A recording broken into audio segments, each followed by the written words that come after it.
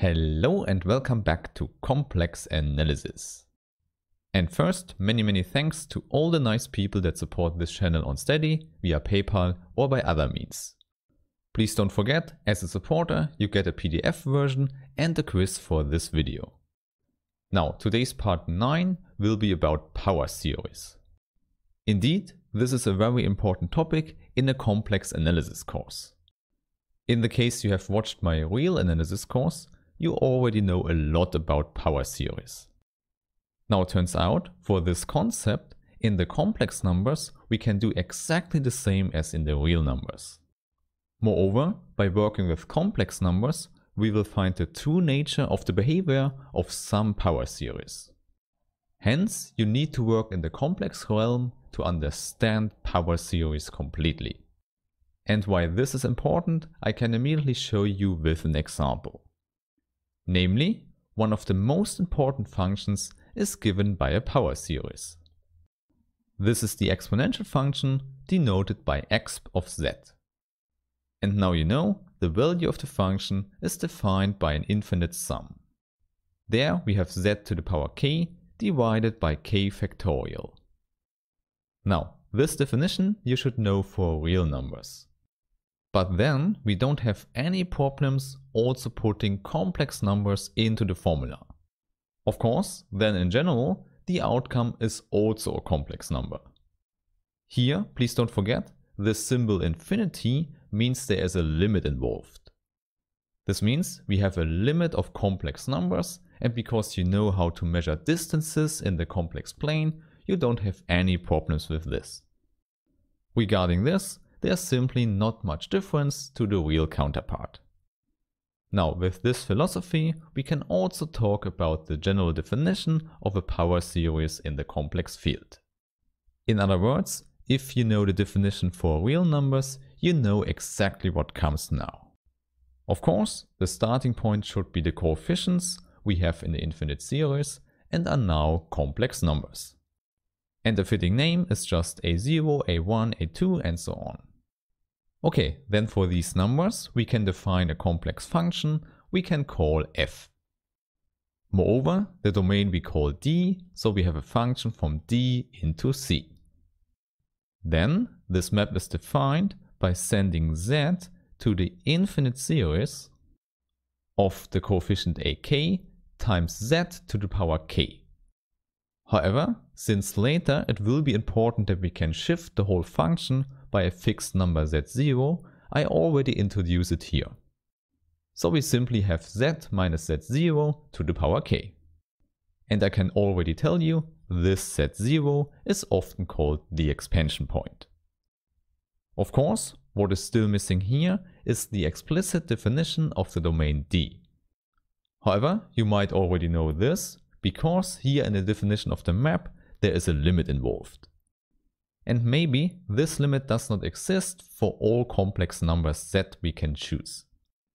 Hence, this restriction is now what we have to put into the definition of D. So we can say we have all the complex numbers z where this limit exists. Or in other words, we simply say the series is convergent.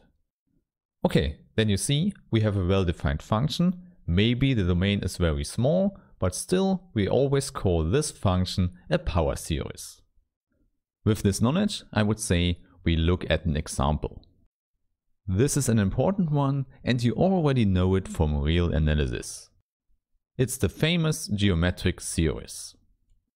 It's not complicated at all because all coefficients are just 1.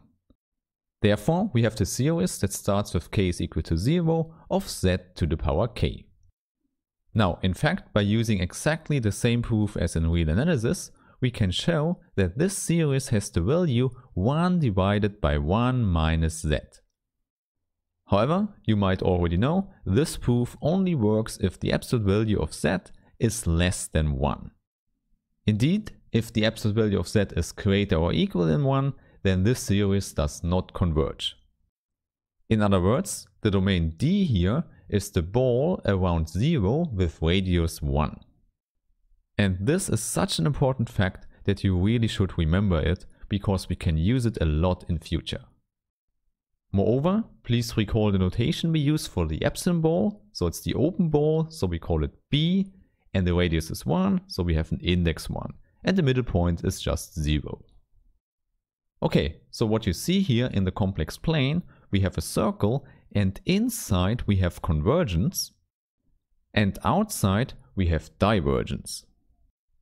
Now it turns out that for any power series, this situation is not essentially more difficult.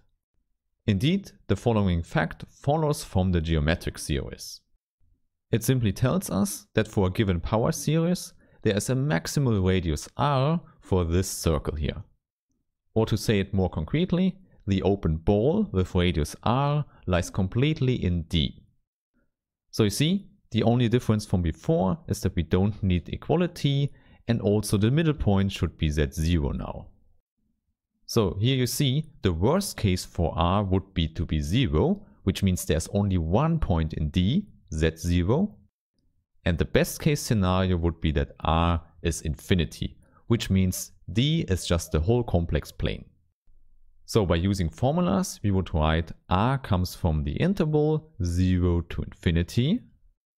However, also infinity should be included as a symbol. Therefore, to be precise, we would distinguish two cases here. Of course, I told you before, the second case is just that D is the whole complex plane. This is the best case because there the power series converges everywhere. In the other case, please note that we know that somewhere on the boundary or outside of the ball we have divergence. Indeed, because this r is chosen maximally, the result is that everywhere outside we have divergence. Therefore, the general picture looks like this. In the complex plane, we have this ball with Z0 in the middle and with radius r. And in the inside of this ball, convergence is guaranteed. Moreover, in the outside of this ball, divergence is guaranteed. The only thing we don't know in general is what happens at the boundary. Indeed, depending on the power series, different things could happen there. For example, for the geometric series, the boundary was completely divergent as well. However, for a different power series, you could have convergence or both cases mixed.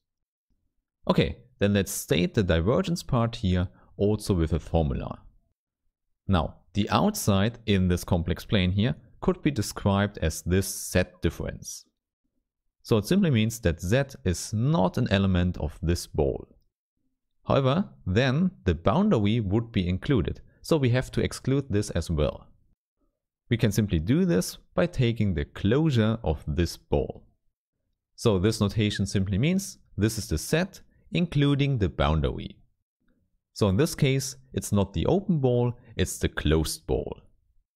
Now for points that are not in this closed ball, we know that the power series here is divergent. So in summary, you should see this here is a very nice result we can use a lot when we deal with power series. Indeed, it's not hard to prove. We can just use the root criterion from real analysis and combine it with the geometric series here. Okay, if you are interested in seeing this proof, please let me know in the comments. Now, for the end here, I can tell you, often it's sufficient to know that there exists such an R, but sometimes it would be nice to have an explicit formula for it. Then we would be able to calculate this value of R. Probably you already know this formula. It's often called the Cauchy-Hadamard theorem. In fact, this is what we have discussed in my real analysis course in part 33. And it tells you that 1 divided by R can be calculated by a limb soup. Namely, we look at the coefficients ak in the absolute value, and then we take the kth root of this real number. Then we take the limb soup k to infinity, and we know this always exists. It's either a real number between 0 and infinity or the symbol infinity. And then simply the inverse of this number gives us our maximal R. There, of course, you should know, inverses with 0 and infinity are here defined by this formula. Hence, The best case scenario is if this lim sup is 0. Okay, the last important thing I should tell you is that this maximal R is often called the radius of convergence for the power series. And I would say it's a good exercise for you to calculate the radius of convergence for the exponential function from above. Okay, then I hope I see you next time when we start talking about the uniform convergence. So have a nice day and see you there. Bye.